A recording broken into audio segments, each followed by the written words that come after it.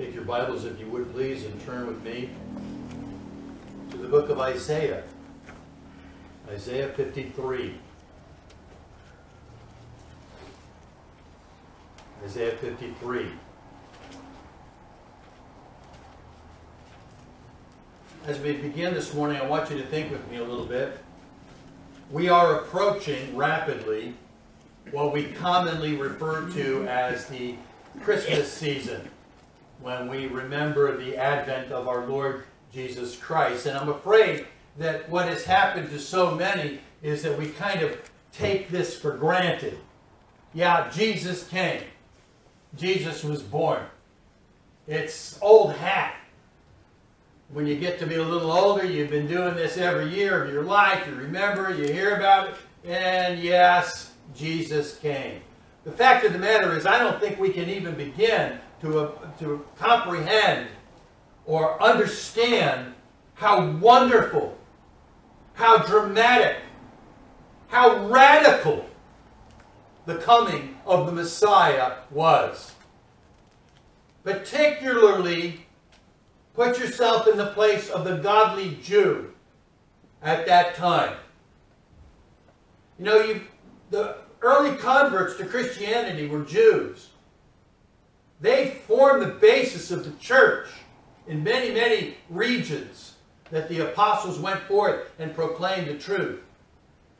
Peter's first sermon, thousands were saved, most of them Jewish. Praise God. But put yourself in the place of those people. What was it like for them when Christ came? Think about it. For centuries, they had been taught and they were learning about the covenants that God made with the Old Testament saints. They learned about Adam. They learned about the account of the creation and how God is the one who made man in His image. And that during the fall, because of the fall of man, the promise of a Redeemer was given right back in Genesis chapter 3. And they had been learning these things and understood these things all of their lives. Kids would go to school and learn about the things and the truths from the Scriptures. Right from the beginning of their lives, they were being taught.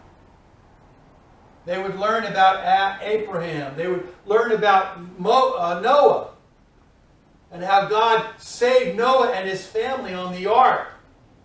We're going to have the privilege to visit that replica in 2 weeks, my wife and I. I'll bring back a report. But we believe it. We know it. It was true. It was a display of the grace of God saving this family from destruction. These Jewish kids would learn about Noah and learn about these things. They would learn about Abraham. They would learn about Isaac and Jacob, Israel. They learned about all of these things. They grew up being taught about how Abraham would be made a great nation. They grew up being taught about Moses and the law, the various divisions of the law, the civil law, the ceremonial law, the moral law. All of these things they were taught in their Hebrew schools, and they would learn about God and His Word. And they were taught about King David and how wonderful and great King David was, and Solomon and the temple that he made. But as much as anything else, they would learn about a promised Messiah. The Messiah would one day come and deliver us and establish a new kingdom. The Messiah would come, and they were taught this from the time that they were little children, and many of them waited, and many of them longed, and many of them couldn't wait for the promised Messiah to come. They learned about what He did. They learned about the fact that He would come and do some of what we read right here in Isaiah 53. As you read here in this text, if you would look, please, from verse 4, this is what the Messiah would do. Surely our griefs he himself bore, and our sorrows he carried. Yet we ourselves esteemed him stricken, smitten of God, and afflicted. But he was pierced through for our transgressions. He was crushed for our iniquities. The chastening for our well-being fell upon him, and by his scourging we are healed. All of us, like sheep, have gone astray. Each of us has turned to his own way. But the Lord has caused the iniquity of us all to fall on him. He was oppressed. He was afflicted. Yet he did not open his mouth.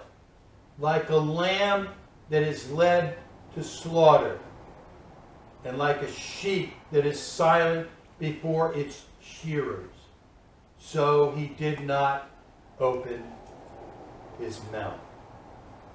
This was written hundreds of years before Jesus was born. Turn now in your Bibles to Romans chapter 3. Romans chapter 3. They would learn about the Messiah. They would learn about the fact that he would be a child, as Isaiah said in the earlier chapter, that he would be this one who was to bear their sins. Romans 3, verse 21. But now. All of these years they've been hearing about the Messiah would come. All of these years they had been learning about Abraham and Isaac and Jacob. And all of these years they had been hearing about the law of Moses and how they were to keep the law of Moses. And all these years they were doing these things that they were expected to do in the synagogue and in the temple. All of these years. But now the Messiah has come. We have been looking through the first 3 chapters of the book of Romans as the Apostle Paul, beginning in chapter 1, begins to teach all men that they are in danger of the wrath of God. Chapter 1 and verse 18 tells us, "For the wrath of God is revealed against all unrighteousness and ungodliness." This is what the Apostle Paul has been teaching. Showing them the sin, showing them the wrath of God. But now, the promised Messiah has come. But now, things have changed. He was that promised Lamb of God. Jesus was that promised Lamb of God. Jesus did everything that had been prophesied in the Old Testament about him. He perfectly fulfilled what was said would happen regarding him. He was that child. He was born to a virgin. He was born in Bethlehem. He was the spotless, sinless God-man Jesus, the Son of God, who lived among men, dwelled among men, lived a spotless, sinless life. And he became that sacrifice, that ultimate sacrifice for sins. Now remember, the Jews knew about the ceremonial law. They would know. They would go to the temple. They had the lamb. They saw the blood shed. They understood that they would be shedding of blood for the remission of sins. But ultimately there would be one sacrifice for the remission of our sins, and that was the Messiah. Jesus did all of those things. He fulfilled that. What an amazing, what a dramatic, what a radical change had now occurred for the Jew. All of these years leading up to understanding the Old Testament, knowing these promises, and now He's come. The Messiah has come. Things change. They go from the law to grace. Right here in this verse. But now, apart from the law, the righteousness of God has been manifested, being witnessed by the law and the prophets, even the righteousness of God through faith in Christ Jesus. You understood that you had to keep the law. But now you have faith in Christ Jesus. Now you have grace. People, we have been looking again at what we're calling the foundation of our peace. Because if you look over the page at chapter 5 and verse 1, Paul says, therefore, having been justified by faith, we have peace with God through our Lord Jesus Christ. That's where we began. And we had to go back and understand the context from which this comes. And here is what he talks about when he talks about justification in chapter 3. As I said a few moments ago, and he even sums it up in verse 23, for all have sinned and fall short of the glory of God. He's been talking about the fact that everyone's a sinner. Jew, Gentile, male, female, young, old, we're all sinners. That's what he's been talking about since chapter 1 and verse 18. And he sums it up again here in verse 23. But then he says in verse 24, this dramatic change, this dramatic look now at grace rather than at law. And he says, being justified as a gift by his grace through the redemption which is in Christ Jesus. Now, we touched on this verse last Lord's Day. I understand that. After having seen all of these other areas, we now are looking at the grace of God, the glorious grace of God. Having seen the lost state of man, now the glorious grace of God. And we touched on this verse last Lord's Day. But this is an amazing verse. This is a key verse. This is a pivotal verse in all of the Bible.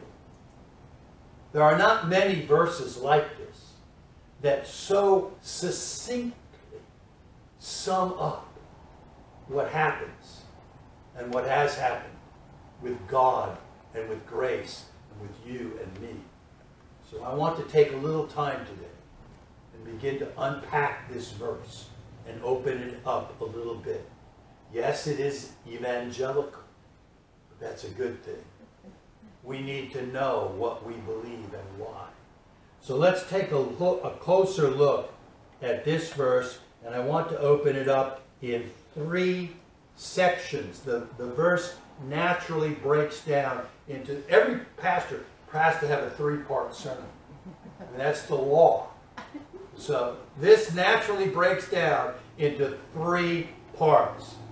Now the first part begins with his saying, being justified. And I want to call that the transaction. The transaction. Something takes place here. We are justified. Justified. And we mentioned last Lord's Day that this word justified, dikaiuo in the Greek, means to render as righteous. It might even be better to say declared to be righteous. Now we have seen, and that's what we were looking at again, all the way back from Romans 1:18, the wrath of God is revealed from heaven against all ungodliness and unrighteousness. The wrath of God is against unrighteousness. And we're all unrighteous. And so how does that change from being unrighteous to being righteous? And here it is. We are justified, declared to be righteous. That's salvation, people. That's the difference between heaven and hell. We have been declared to be righteous. The phrase, the term, is a forensic term. It is a legal term. It suggests a legal transaction. God is legally declaring you righteous. Declaring you to be righteous. It's a done deal. It's a transaction. Pronouncing you to be righteous before Him. And so again I say to you, all of your sins, all of that unrighteousness, all of that wrath of God and judgment that He talks about in the first 3 chapters, here to the one who is saved, is wiped away by God Himself. Declared, pronounced righteous. You could say pronounced saved. This is what is being said by the Apostle Paul. All of those 20 weeks that we looked at, the wrath and judgment of God, now declared righteous. Declared to be righteous. Now I want you to understand, and please know, that it does not say that you are made righteous. And I didn't want to give that impression from last week. It does not mean that all of a sudden we stop sinning and we are totally righteous. That is not what it says. It's not telling you or me that when you're saved, all of a sudden the next day you're going to be sinless. This is a declaration that in the eyes of God, regardless, in spite of your sin, you're justified. You're made to be righteous. It is not that you are sinless anymore, but rather that in the eyes of God, you are righteous. You are pronounced righteous. Wouldn't it be nice if when we were saved, we were made to be completely sinless? But that is not the case. As a matter of fact, there are so many tender-hearted Christians, brothers and sisters, who constantly feel that they are just not good enough. They've been saved, they know they're saved, but oh, I just keep sinning. I just keep sinning, and I'm just not getting the victory over sin. I'm fighting every day, and I'm sometimes losing, and I'm just no good. I'm not worth it. There are many like that, many people who feel that they're just not good enough. Well, you know what? You're not. That's the whole point. You are not good enough. You are still a sinner. None of us is good enough. None of us is sinless. Look at 1 John. 1 John chapter 1.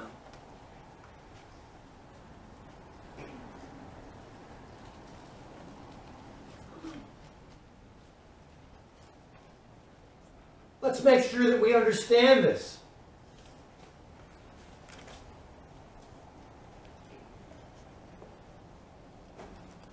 1 John chapter 1. Here, this is the apostle who loved the Lord. This is the apostle who was close to Jesus. This is John, the beloved John. And here's what he says in verse 6. If we say, well, let's pick it up in verse 5. This is the message we have heard from him and announced to you, that God is light, and in him there is no darkness at all. If we say that we have fellowship with him and yet walk in the darkness, we lie and do not practice the truth. But if we walk in the light as he himself is in the light, we have fellowship with one another, and the blood of Jesus, his Son, cleanses us from all sin. All right? First of all, he's speaking about being cleansed from all sin. That's the way it is for Christians. If we say that we have no sin, We are deceiving ourselves, and the truth is not in us. If we confess our sins, He is faithful and righteous to forgive us our sins and to cleanse us from all unrighteousness. If we say that we have not sinned, we make Him a liar, and His word is not in us. We're all sinners. Back to Romans 3. We're all sinners. He even says it again in verse 23. All have sinned. This is the point. You are not good enough. You can never be good enough. We are always and only sinners. Saved by grace, but sinners nonetheless. And so, though you have horrible sin in your life, though you may even have continued sin in your life that you battle against day by day, you are still, in the eyes of God, if you're saved, declared to be righteous. None of us can be free from sin. But thank God, in the eyes of God, He looks upon you and He sees in you the righteousness of His Son. As righteous as Jesus is, He sees that righteousness applied to you. You are therefore declared to be righteous by God, in spite of your sin, in spite of your wickedness. Some Christians never seem to understand that. I've known people in some churches who really think that they're better than people in other churches. Maybe they're theologically better. Maybe they know more theology, and therefore they know what it means to try to be holy. We all strive to be holy if we're saved. But we are all sinners. Sinners. Now again, here, look at the text. It says, being justified as a gift. The best Christian is still a sinner, but he is righteous before God. And now the language is telling us that this is something that is in what is called the passive tense. The text says, being justified. This is not what we do. It's passive. It's done to or for us. Being justified. It's not that we become or we make ourselves justified. We're being justified.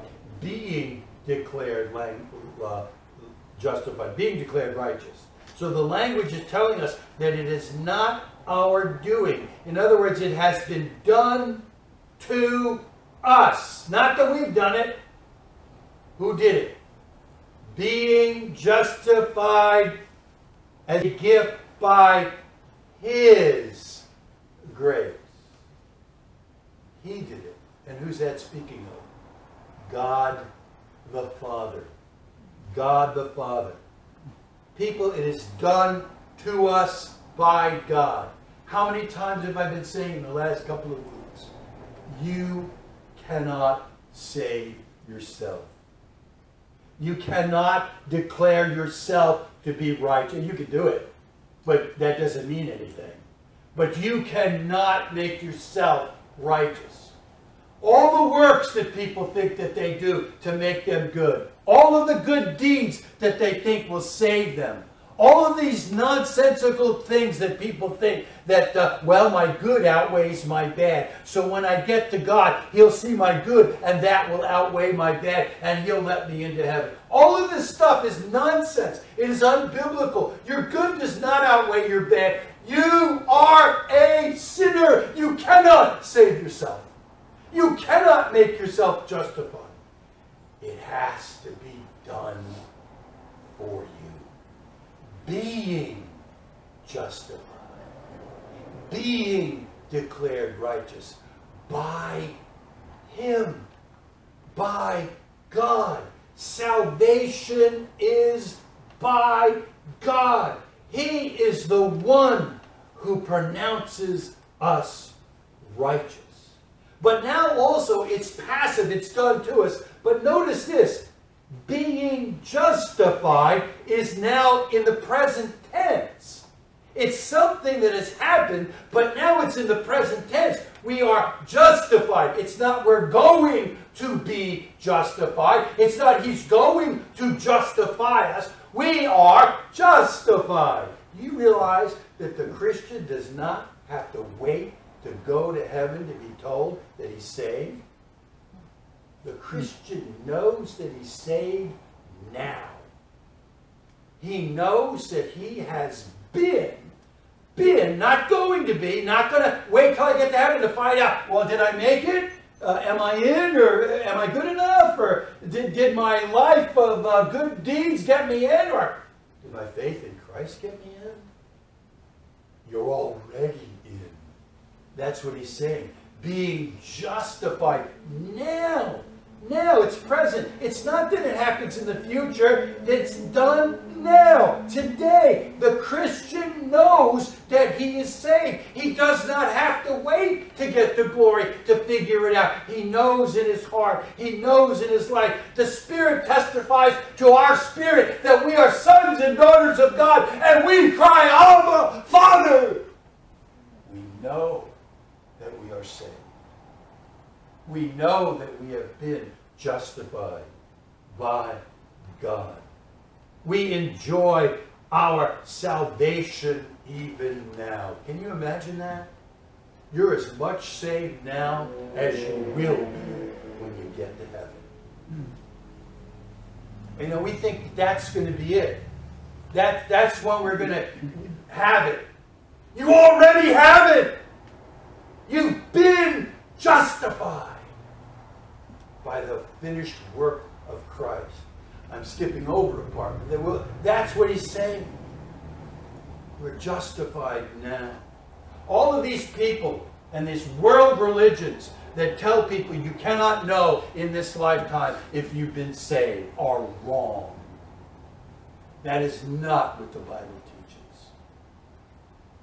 If you're genuinely saved today, you have been declared to be righteous by God today. You're saved. You're saved. You don't have to wait to find out. You know it. And any single one of you here today who is a Christian knows exactly what I'm talking about. I know I'm saved. And no one or nothing can change my mind or take that away from me. I know, without a shadow of a doubt, that I've been saved by the grace of God. I know that I have been declared righteous because His Spirit testifies to my spirit that I've been saved and cry, Abba, Father.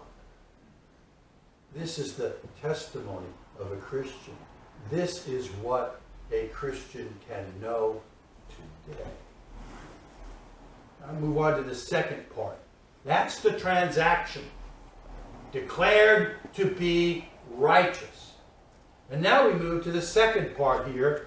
The cause of that transaction. How is it that we are declared to be righteous? Being justified as a gift. As a gift by His grace. It's because of His grace. And grace, the grace of God, is a gift. Over and over. I know I'm repeating myself.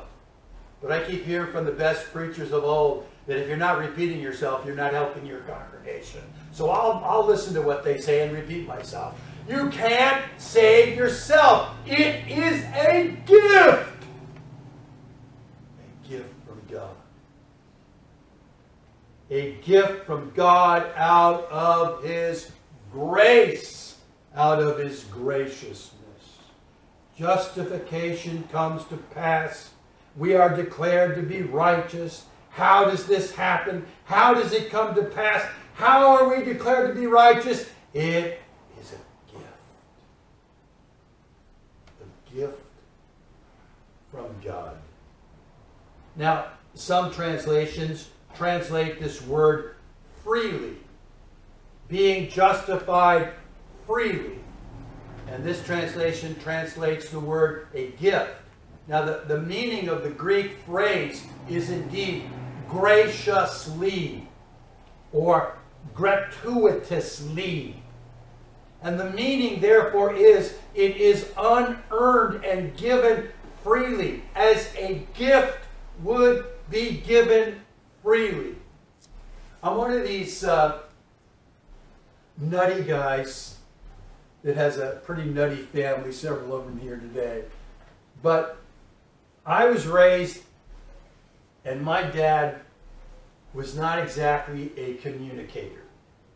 My father went through World War II, and as a lot of men who came home from World War II, he did not easily express his love to his kids. I simply don't remember too many times that my dad ever said to me, "I love you, son." That was just not part of his personality. My father-in-law, very similar with his family. Both of them were in the war. And they just didn't express themselves that way. My father talked to me usually in jokes. You know, my father may have been the originator of dad jokes, but the way that my father most expressed his love to his kids was by giving us gifts. That's what he did. When Christmas time came around, everything we could ever have wanted was under the tree. That was what my father did to show his love. And I guess it kind of rubbed off on me. I give gifts. We give gifts here at the church. I give gifts at my home. I give gifts. And I never once have anyone pay for it. It's not earned. It's not expecting anything in return. It is a gift given out of love to the one it is being given to. And so Paul is saying, you do not earn your justification. It is given to you as a love gift from the Father. He lavishes us with gifts. Look quickly over a couple of pages to Ephesians chapter 1. Ephesians chapter 1.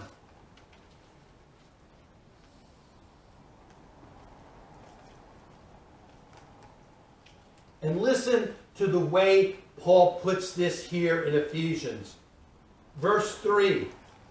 Blessed be the God and Father of our Lord Jesus Christ, who has blessed us with every spiritual blessing in the heavenly places. He's blessed us with every blessing, just as he chose us in him before the foundation of the world, that we would be holy and blameless before him in love. He predestined us to adoption as sons through Jesus Christ to himself, according to the kind intention of his will, to the praise of the glory of his grace, which he freely bestowed upon us, the beloved. He has lavished upon us his love and his grace.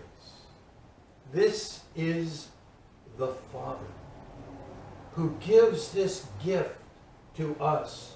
And it is the greatest gift that you could ever have. Eternal life. life in glory, life in heaven, as opposed to an eternity in hell. You cannot pay for it. You cannot earn it. You cannot buy your way to salvation. You cannot earn your salvation. Justification, salvation is a gift from God, freely given to unworthy sinners. Unworthy sinners like you and me. Back to Romans. But if you would please look over just the page to Romans 5. And this, again, most famous, wonderful verse 6. Romans 5 verse 6. For while we were still helpless, sinners, remember? We're sinners.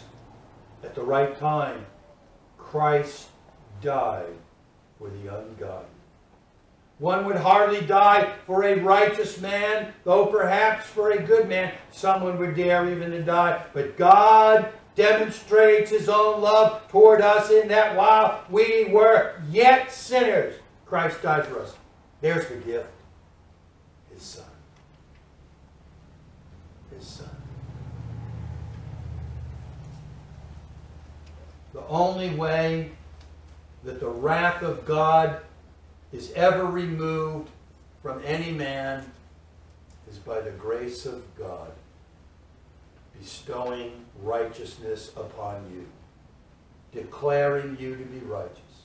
It is His grace. It is His love.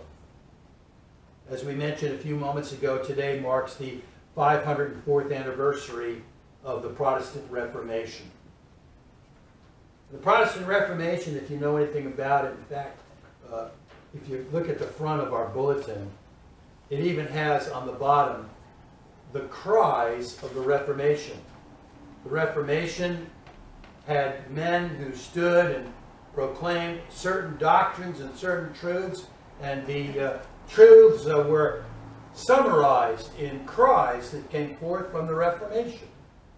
The 5 cries of the Reformation were Sola Scriptura, Scripture alone. We don't go by what men say. We don't go by what popes say or priests say or Muhammad says or anything else. We go by the Bible alone. That is what we go by. Sola Scriptura. Then Solo Christo. Christ alone. You don't need to go to a priest or a pastor. You go directly to God through Christ. Christ alone is our mediator. Christ alone is our Redeemer. And then also there is the cry, sola fide, faith alone.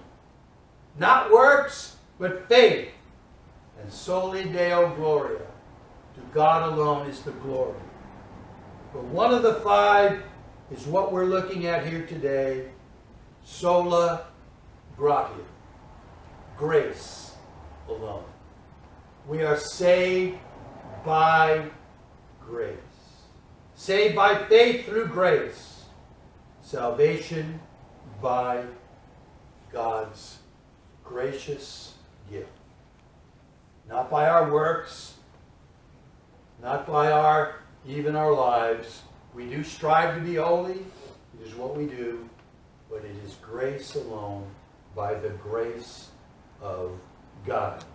You know, that's why we named the church Grace Baptist Church. It's not arbitrary.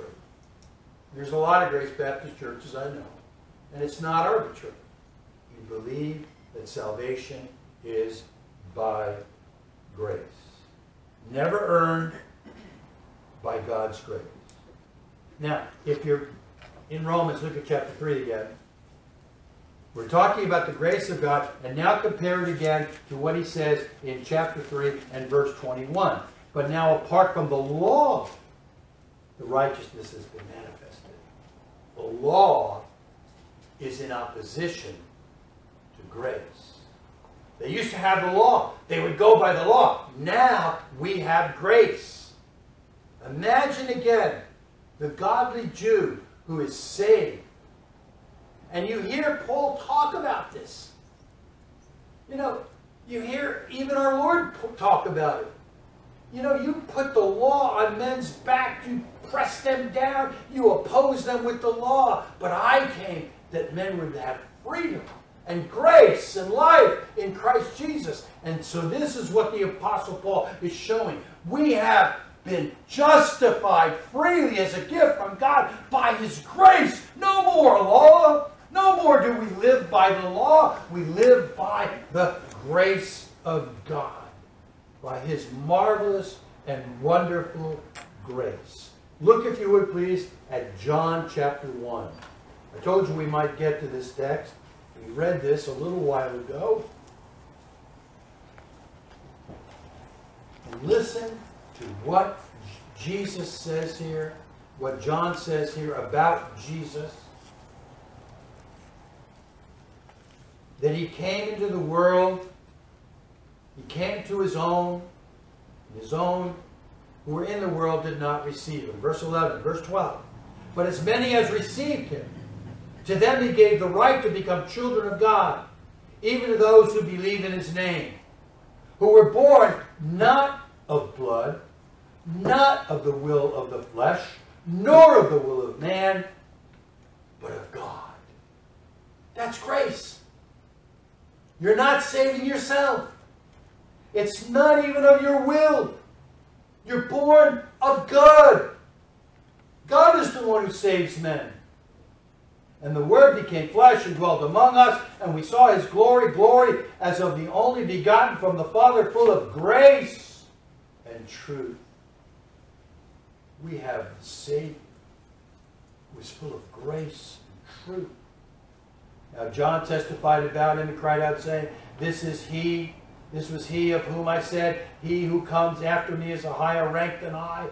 For He existed before me. For of His fullness, we have all received grace upon grace.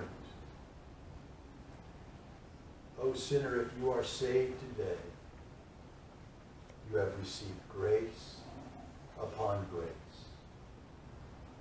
Not works upon works, not your works upon your works, making you good. You've received grace upon grace. And now look at the comparison. For the law was given through Moses. Grace and truth were realized through Jesus Christ. You got the law given by Moses, and then you have grace through Christ. It's not that the law was bad. It's not that the law was wrong. The law, the moral law, still points men to their sin and their need of a Savior. There's nothing wrong with the law. It's just that you can't be saved by keeping the law.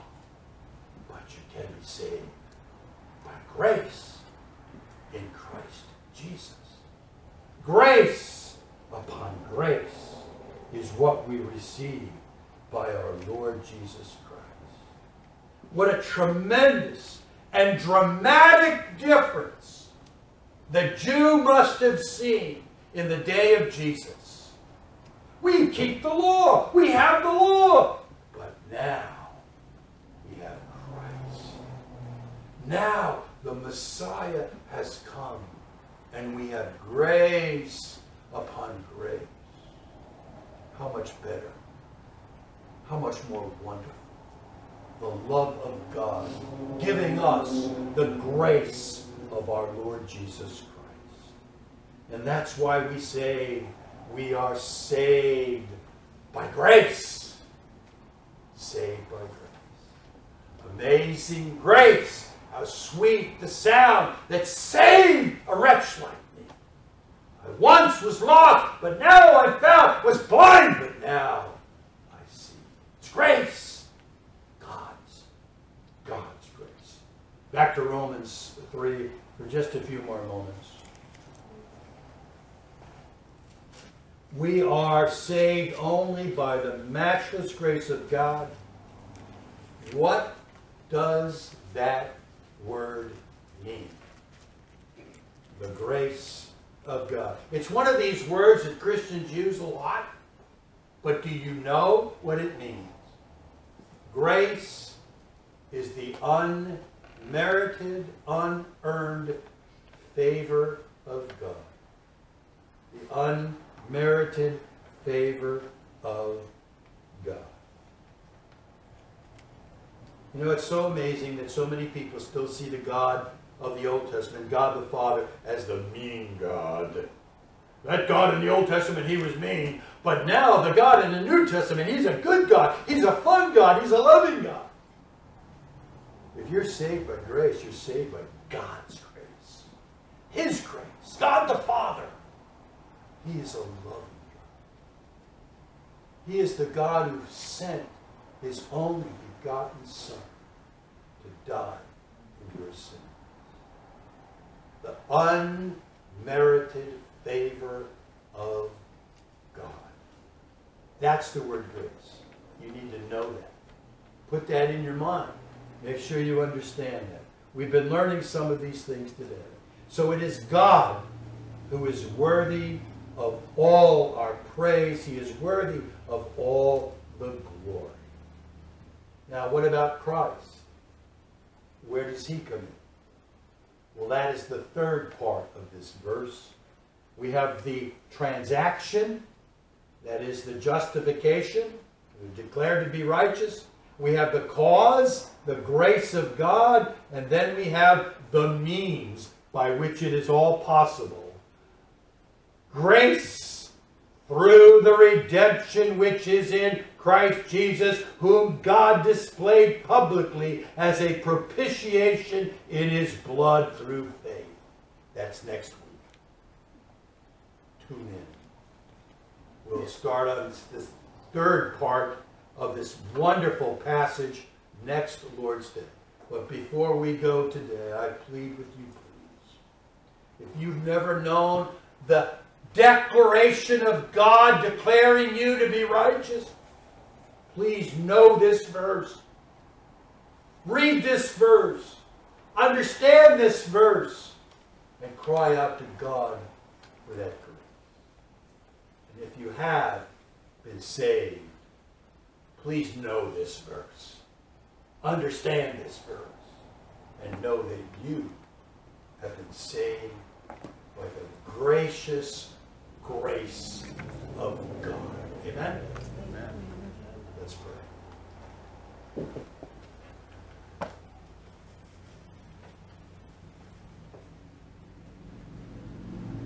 Our Father, we are so unworthy.